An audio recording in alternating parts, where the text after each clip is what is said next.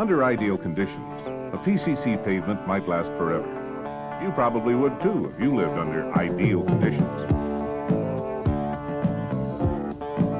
But just as time and nature take their toll on people, they also can wear down even the best-built pavements.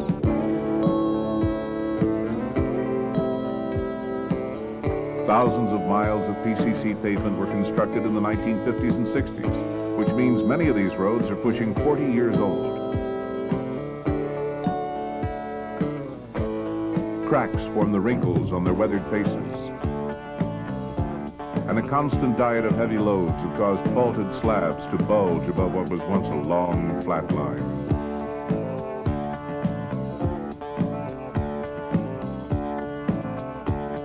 Not only is this unsightly, but it can prove annoying and possibly even dangerous in bad weather. I've been on roads where I could have sworn I was driving on square tires. That constant thump, thump, thump caused by uneven joints just about drove me nuts. You might say I was fit to be tied.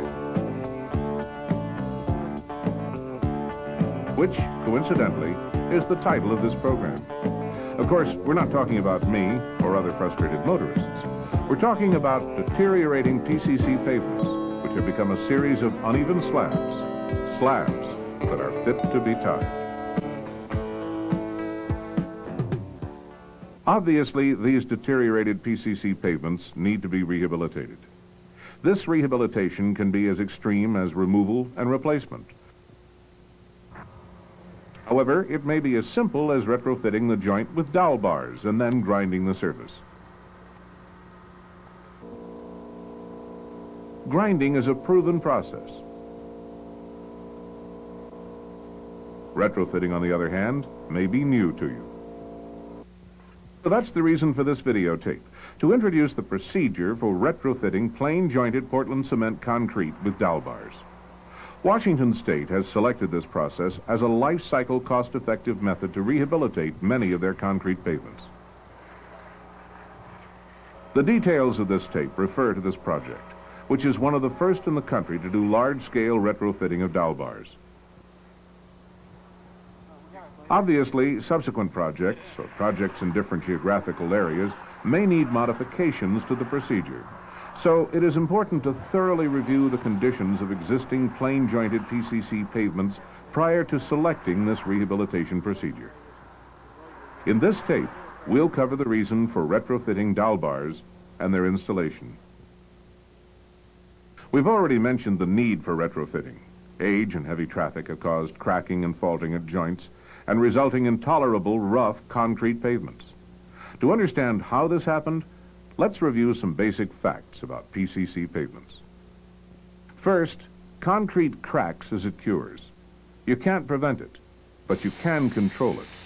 This is done by saw cutting or placement of joint forming tape in the new PCC, which causes the concrete to crack at these joint locations. Washington State does this at 12 to 15-foot intervals. It should be noted that this procedure is for unreinforced plain-jointed PCC pavements and not for continuously reinforced PCC pavements. So, in essence, the PCC pavement in this video is not one long continuous pavement. Instead, it is a series of individual slabs or panels. One of the main concerns with this jointed pavement is how vehicle weight shifts from one slab to the next. This is referred to as load transfer. Inadequate load transfer leads to faulting of joints.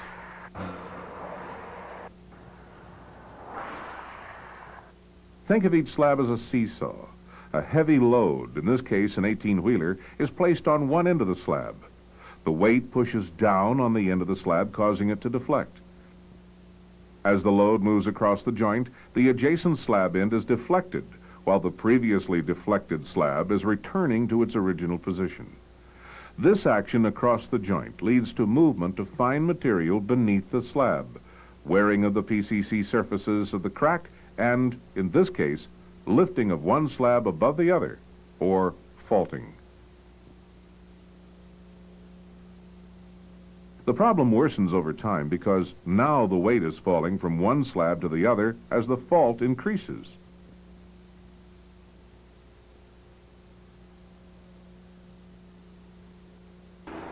Dowel bar retrofitting and grinding help correct these problems.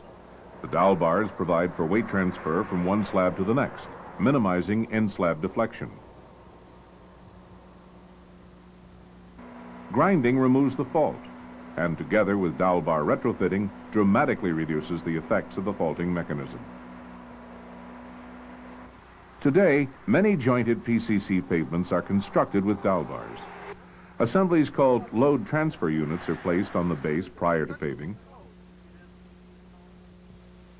or the bars may be placed automatically during the paving operation.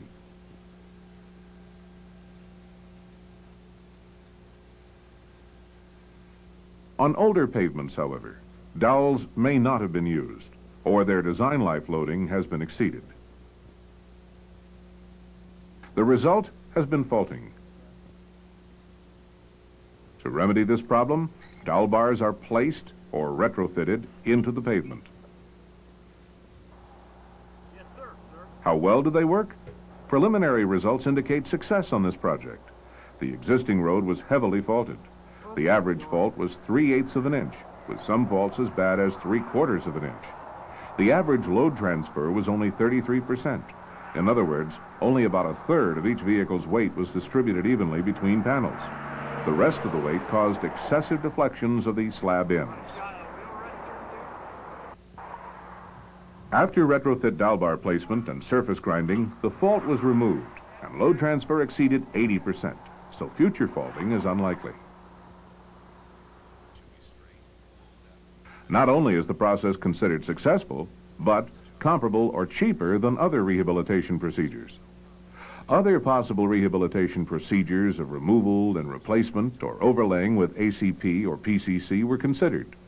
Removal and replacement or overlaying with PCC pavement far exceeded the cost of this procedure. Overlaying with ACP, although comparable in cost, does not address the problem of reflective cracking and pavement rutting. This procedure provides for extension of the pavement life from 10 to 15 years at a low yearly cost, yet not eliminating other rehabilitation options that could be used at a later date. That is, as long as the bars are properly installed. Research shows that in order for the dowel bars to function properly, certain criteria have to be met regarding the type and size of bar used, bar spacing along each joint, bar position in the concrete, and allowance for concrete expansion and contraction. Let's begin with bar type and size. On this project, a 1 1/2 inch diameter, 18-inch long smooth dowel bar is used. It's epoxy coated to prevent rusting, which locks up the bar, not allowing it to move. It's smooth, so it does not bond to the concrete. The 1 1/2 inch diameter was chosen to best transfer load across the joint. The 18-inch length ensures enough of the bar will be in each slab to transfer the load. Spacing is carefully planned to provide load transfer across the joint. Here, 6 bars are placed along the transverse joint of each slab. The bars are divided into 2 groups of 3. The bars are 12 inches apart in each group. One group begins 2 feet from the center line joint, and the other begins 1 foot from the shoulder joint. This places each group under the areas that most effectively provide for load transfer. Now for positioning inside the concrete. The bar should be centered across the joint. Vertical placement should be approximately mid-depth or at the slab neutral axis. The bar must also be parallel to both the surface and center line. A skewed bar would interfere with concrete expansion and contraction and possibly cause failure of the dowel bar retrofit. Not only must the bars be parallel to allow for expansion and contraction, but also the grout cannot be allowed to bind to the bar. If concrete's allowed to adhere to the bar, the concrete would crack and spall when the concrete expands and contracts. So, as already mentioned, the bars are smooth to prevent adhesion. In addition, each bar is coated with a bond breaker, which further prevents bonding. Also, caps are placed on the end of each bar. There is a 1/4 inch gap inside each cap to allow for bar movement during concrete expansion and contraction.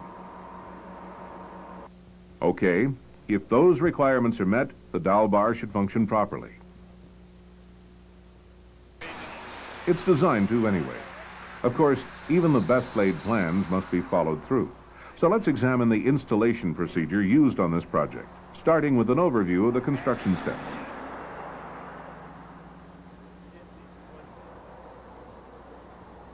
First, joints to receive retrofit dowel bars are identified and marked. Second, slots are cut across the transverse joint.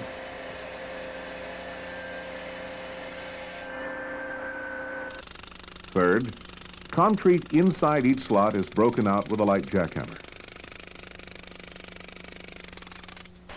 Fourth, the slot is cleaned. Fifth, cracks in the slot are filled with an approved caulk. Sixth, a foam core board is placed over the dowel bar, which has been pre-coated with parting compound.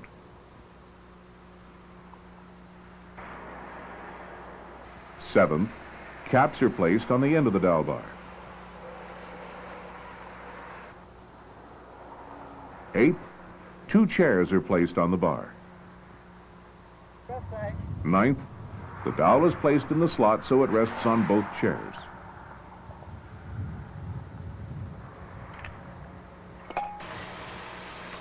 10th, grout is placed in the slot.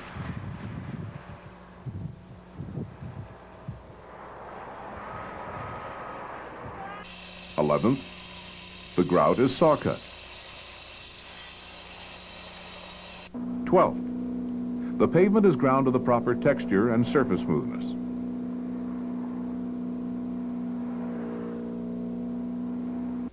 And finally, 13th, the transverse joints are sealed. Let's go back and look at each of those steps in more detail. The first step is to determine if a slab is suitable for retrofitting. If there's minimal cracking along the joint, retrofitting will work. However, if there's severe or multiple cracking within a panel or another type of major distress, the pavement is beyond the help retrofitting can provide.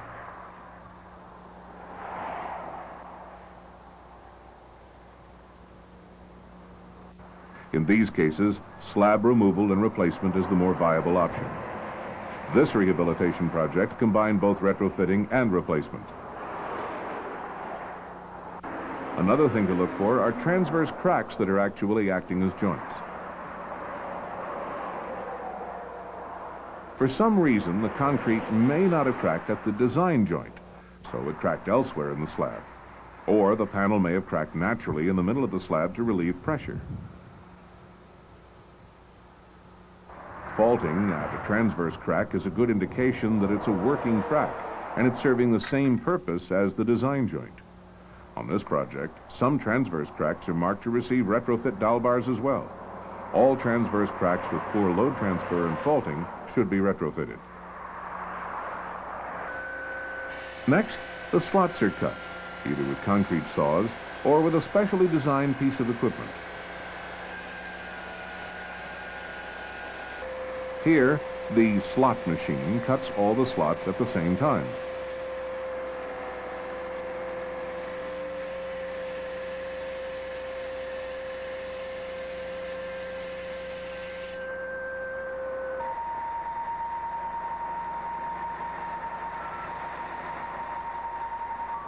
Slot locations are preset on the machine. In any case, it's a good idea to ensure the cuts are in the proper location. 2 feet from the center line, 1 foot from the edge line, with 1 foot spacing between bars in each group. The dimensions of the cut must also be correct to assure that the bar is placed within a 1/4 inch tolerance vertically and horizontally. Proper dimensions are important. The length and width provide adequate clearance to ensure the bar can be properly positioned and backfilled.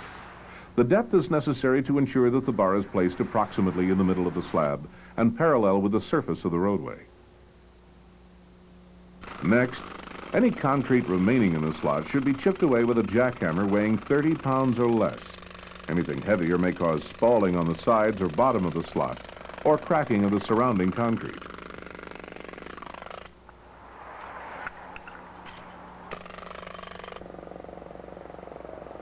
The walls of the slot will be smooth because of the saw cuts. The bottom of the slot, however, will be in a semi-roughened condition. It can't be too rough, though. The bar has to be set level with the required clearance below it.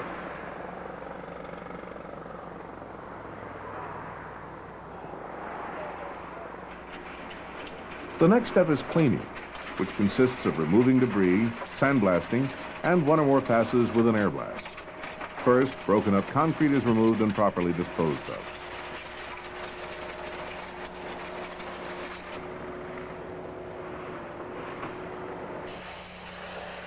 Next, all exposed walls of the slot should be sandblasted. This allows for better bonding. Of course, any residue left in the slot following sandblasting will also prevent bonding, so it should be removed by air blasting. During cleaning, see that precautions are taken to safeguard workers and motorists. The proper gear should be worn and screens should be set up to protect passing cars.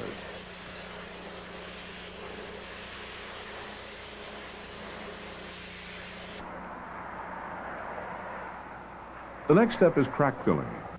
The crack in the wall or bottom of the slot must be filled to prevent intrusion of the grout into the crack, which would interfere with concrete expansion and contraction.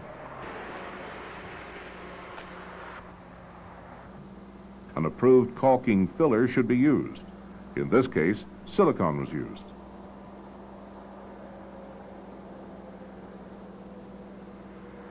After the slot has been cut and cleaned and with the cracks caulked, the slot is ready for the dowel bar. The bar must be properly prepared, however, before being placed in the slot.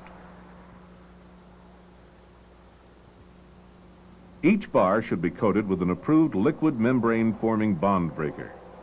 Here, it's already been applied. The entire bar should be lightly coated to prevent it from bonding to the grout.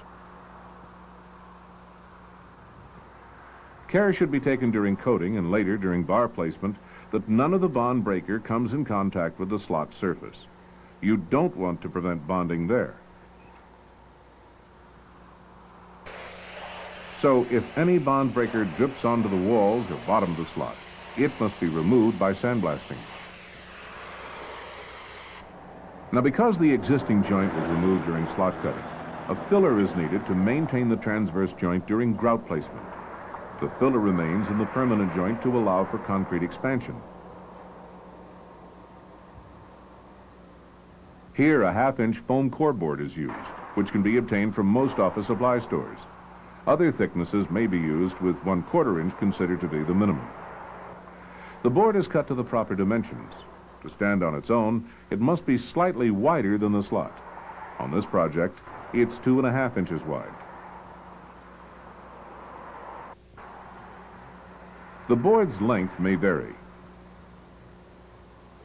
The important thing to remember is that the combination of the saw cut and board provide a continuous zone allowing for expansion and contraction of the concrete. A hole with the same diameter as the dowel bar is cut 1/2 inch from the bottom of the board. Then the board is slid halfway down the bar.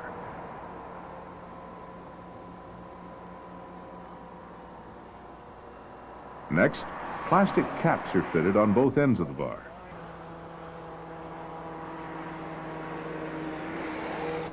Remember, there must be a gap inside each end to allow for bar movement. Here, 1/4 inch long nubs inside the cap prevent the bar from sliding all the way to the end.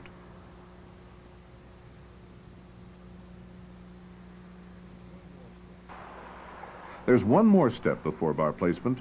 2 non-metallic or epoxy-coated chairs are placed on the bottom of the slot or are attached directly to the bar.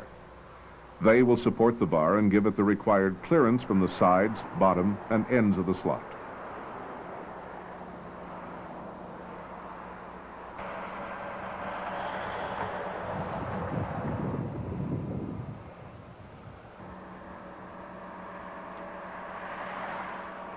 Now the board and bar can be placed into the slot. The bar should be approximately mid-depth in the concrete, in the middle of the slot. It should be equal distance from the sides and ends of the slot.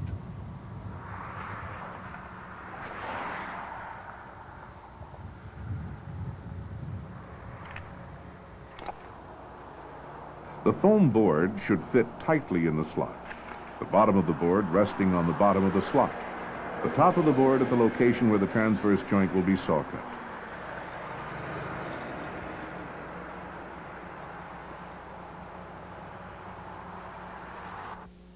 So in this case, because the saw cut will be 1.5 inches deep, the top of the board was placed 1.5 inches below the surface. With the board and bar securely in place, the slot is almost ready for grout. But first, it's cleaned one final time by air blasting. In this case, it's then sprayed with water. Some grouts may require a wet surface and some may not. In either case, grout placement should be done according to the manufacturer's recommendations or as tested for use. Now the slot's ready for grout. The type used must be an approved low shrink material. Phosrock Patchrock 1060 is being used on this project. The grout should be mixed according to the manufacturer's recommendations. The proper type and amounts of ingredients should be thoroughly mixed. In this case, the Phosrock material is extended 100% with 1/4 inch minus pea gravel. Because the grout sets quickly, it should be placed soon after it's mixed. But that doesn't mean the pour itself should be done hurriedly. The grout must be placed with care. The board and bar cannot move during placement. Remember, exact positioning is critical for performance, so any movement is cause for rejection. The slot should be filled until it's even with the pavement surface. The grout should be vibrated to ensure consolidation around the dowel bar. Excess grout should be struck off and the surface given a smooth, even finish.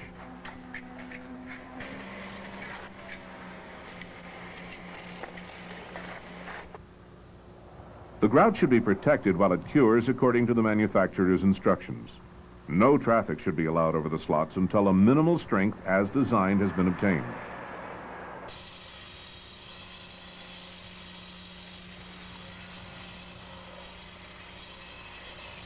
The grout is green cut as quickly as possible to allow for concrete expansion, in this case within 24 hours.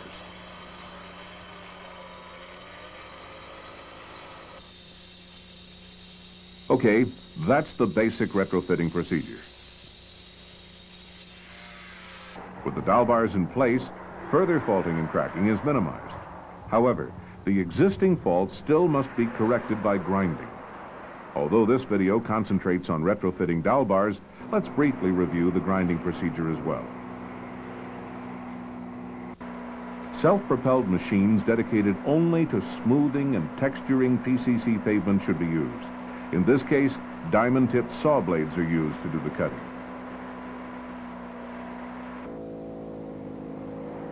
Care should be taken to ensure the equipment does not cause excessive raveling, aggregate fractures, spalls, or any other damage to the joints or underlying pavement.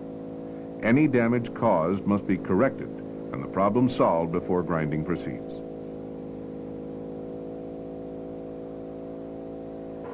The grinding residue should be continuously removed so it does not drain across traffic lanes or onto the shoulder. The residue should be disposed of properly. Here it's placed on the slopes, which is acceptable as long as the runoff doesn't enter a waterway.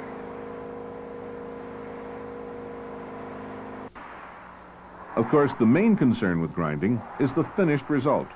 The two key factors are texture and profile. First, texture. This is what the completed surface should look like. This texture provides the best possible traction and skid resistance. The width of the grooves and the area between them must be within the tolerances of the contract documents. This is achieved by the width of the diamond blades and spacers. The height of the ridges may vary depending on the hardness of the aggregate in the concrete pavement. If the specified texture is not being produced, the blade spacing should be adjusted.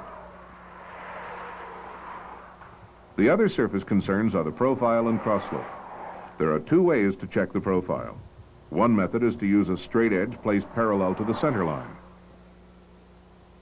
A more exact method of checking the surface profile is to use a profilograph. The profilograph must be an approved type, meeting agency specifications for design and operation. In order for the surface to be considered smooth enough for acceptance, the profile index must be within specification ranges. The method to check the cross slope, assuring that wheel rutting is removed, is to use a straight edge placed perpendicular to the center line. And that's grinding. The last step of the operation is joint sealing, which is performed basically the same way as a typical joint sealing or resealing operation. So there is no need to cover that procedure here. Which brings us to the end of this program. Remember the old surface? Quite a facelift, huh? And one that should last for a long time. Because retrofitting dowel bars has greatly increased load transfer between slabs, there should be far less cracking and faulting. It's as if deteriorating PCC pavements have found a new life, a second wind, possibly even a fountain of youth.